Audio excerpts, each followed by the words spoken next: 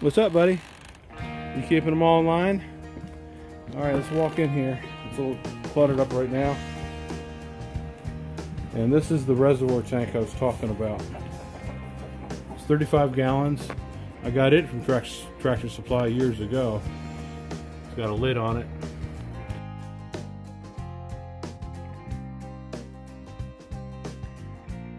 And there it's all connected. You see the holes on the side.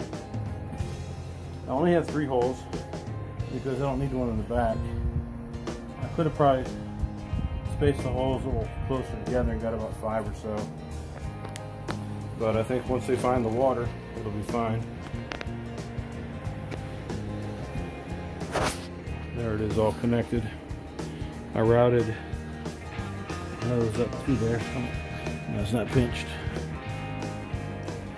So that should supply water for a good while. A float valve from Tractor Supply. I've had it for a few years. Turn around a little bit. I take it out of here, but it's already mounted in there, screwed in. There's a float, you can see it, a little red there. It's a float that shuts the valve off, the water off, when it gets up that high. The first thing I did was I took this bucket. It's a chlorine bucket from the pool. It's a 25-pound bucket, and it has a lid that screws on. I won't be able to screw it on since this valve port sticks up above, but it works pretty good. First thing I did was make my holes to stick the brackets in. Those are 1-inch holes there, and I can adjust it a little bit, probably about 3/4 of an inch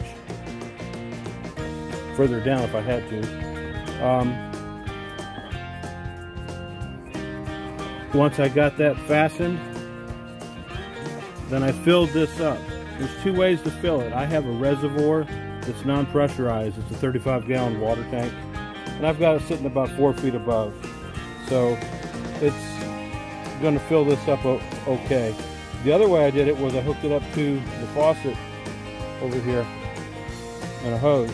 Now that's pressurized. That's whatever the pressure is coming from the house.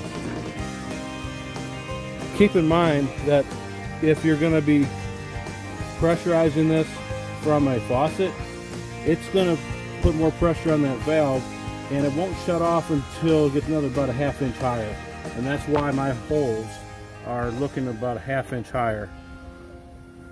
I think it'll still be okay, but if I have to, I can drill the holes lower.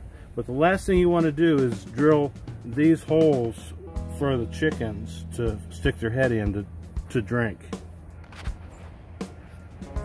But what I did was I hooked all this up, and then I filled it up just like normal, and then I got a pen and I marked the water level where it stops,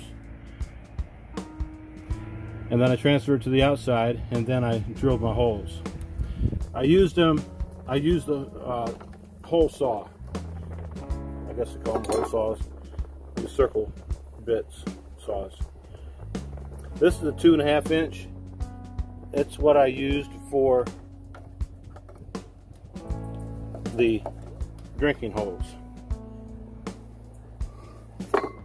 I think this is a 1 inch, and that's what I used back here for the brackets to stick through. Now this kind has a little bolt on there that fastens, so it's pushed against there pretty good. If I had to, I could wedge something in here if I think this is going to drop down any, but it's nice and firm.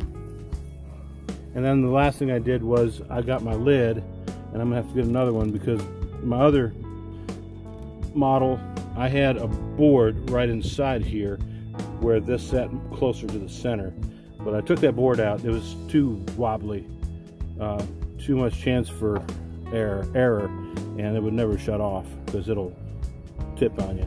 So anyways, I came up with this other model. Just put the bracket here. I guess if you wanted to, you could just put it over the top too if you have a bucket, but wait until the last thing to do to drill your holes for the water drinkers. And like I say, the last thing I did was I'll put the lid back on, I'll mark it, and I think this is 1.5 inches. I don't have 1 1/8 inches or 1 1/4 inches. I think the 1 1/4 inches would fit right over top of that. 1 inch is just too small. So that's the waterer, chicken waterer. I bought these plastic fittings at Lowe's and I cut my hose to the length I think I want. It's fairly inexpensive and it looks like they're going to be durable for what I'm using here to connect the water bucket. About $3 each down at Lowe's. Okay, I'm going to route this here. Let's connect this and that'll wind down to the bucket. And I have to cut my lid yet, the hole for the lid, and put that on there. Okay, the lid is on. It just sits on top of there. Went ahead and drilled that hole in there for it. And that'll just sit on there. Now let's go ahead and screw this on. I'll have to turn the bucket into the hose because the hose end does not swivel, I don't think. But either way, just turn and screw it on there.